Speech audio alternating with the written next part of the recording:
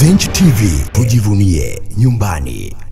Ama kweli hujafa hujaumbika, na kila mtu ni mlemavu mtarajiwa. Baada ya kujua msemo huu waliosema wahenga, ndio haya yanayojitokeza katika jamii. Kwa jina naitwa Nasir Maimbrisho, mkazi wa shehia ya Sogea mjini Zanzibar. Niseme kwamba kabla hujafa hujaumbika, ndivyo watu wanavyosema kwamba hivyo.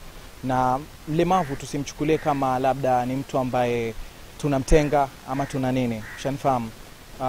Wanapaswa kupata vitendea kazi wao kama walemavu ambavyo vitawezesha wajione wao ni bora zaidi kama sisi. Wanakosea wazazi kuwafungia watoto wao ndani, kwa sababu kwanza wanawakosesha haki za msingi. Yani walemavu wanawakosesha haki za msingi kama vile elimu. Pia mtoto mlemavu ni kama mimi na wewe mtangazaji. Ushanifahamu? Tunaweza yani shoti kwamba wanakosea sana wazazi. Bwana, kwa jina langu naitwa Sale Makame Kombo. Nahisi kwamba kuna watu ambao wananyanyasa walemavu, na walemavu ni watu kama sisi, na kila mtu ni mlemavu mtarajiwa. Na isitoshe kwamba mtu huwezi kukaa mlemavu kumnyanyasa au kujifanya wewe ndio unajua kuliko watu wengine, kwa sababu walemavu tu wanatakiwa saminiwe kama tunavyosaminiwa sisi. Na vile vile sisi tumetwa duniani ili tupendane, so tumetwa duniani kila mtu ajifanye kama yeye anavyotaka yeye na kutumia ambao anavyojisikia kutumia yeye. Kwa hiyo mimi nahisi kwamba walemavu ni watu kama sisi na wanahitaji kutuzwa na jicho la huruma angaliwe na wasaidiwe, kwa sababu ni watu ambao katika dunia wanapata tabu sana, kwa sababu kuna baadhi ya watu wananyanyasa, wanakosa raha, wanakosa amani na hawajisikii kwamba vile wanavyojisikia kama mtu mwingine. Kwa sababu wanatakiwa vitu kama hivi vitiliwe mkazo, serikali yetu itusaidie watu kama hawa waangaliwe kwa jicho la huruma. Hayo ya kufungia watoto ndani, kunyanyasa watoto, wengine walemavu, wengine si walemavu. Lakini sasa vile vile sisi tunazungumzia kuhusu walemavu, kwa sababu mtu kama utamfungia ndani, utamnyanyasa, baadaye wewe huwezi kujua baadaye wewe utakuja kuzaa mtoto kama yule. Usiangalie yule mtoto, usiangalie mtoto wa mwenzako tu, jiangalie na wewe mtoto wako baadaye utazaa mtoto gani, kwa sababu mlemavu sio kila mtu anataka kuzaa mlemavu. Yale ni mambo ya Mungu. Kwa hiyo Mwenyezi Mungu akishapanga kitu ndio hicho hicho. Kwa hiyo cha msingi hapo watu kama hao wachukuliwe hatua za kisheria na liondoke tatizo hili, kwa sababu tatizo hili linakwamisha watu wengi sana na mtu anajisikia vibaya, kwa sababu mtu kama wewe huwezi kufanywa kama hivyo. Ukifanywa kama hivyo utajisikia vibaya kushinda hata yule unayofanyia.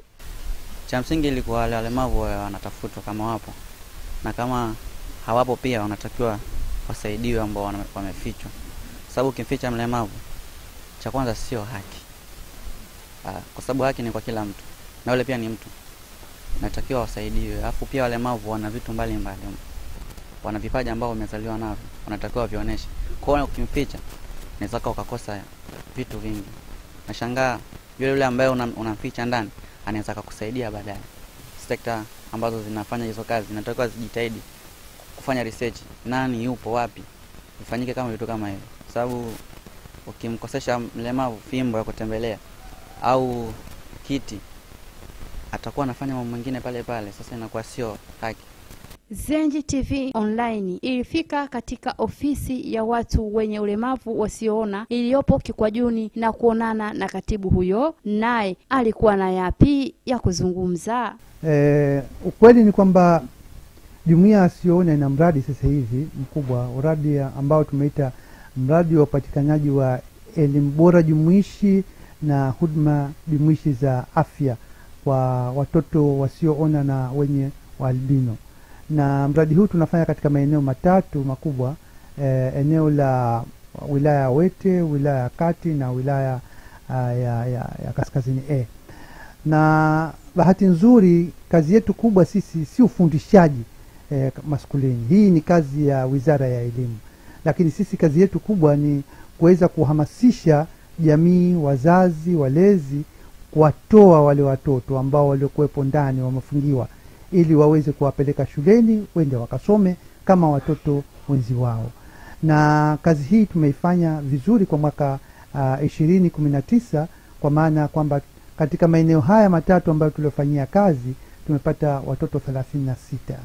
Kwa hivyo kazi yetu kubwa sisi ni kuwapeleka skuli, sio kuangalia skuli wana vifaa, sio kuangalia skuli wana walimu, sio kuangalia skuli wana lakini moja ya kazi yetu vile vile ni kuhamasisha Wizara ya Elimu au sehemu ya ugatuzi kuona kwamba hawa watoto wanapata elimu bora kama watoto wengine, kwa maana kwamba vifaa vipo lakini walimu wapo na wanasomeshwa kama watoto wengine wanavyosomeshwa. Mtazamaji wa Zenji TV Online, usisahau kusubscribe, kulike na kushare. Neema Bunduki, Zenji TV Online, tujivunie nyumbani. Zenji TV, tujivunie nyumbani.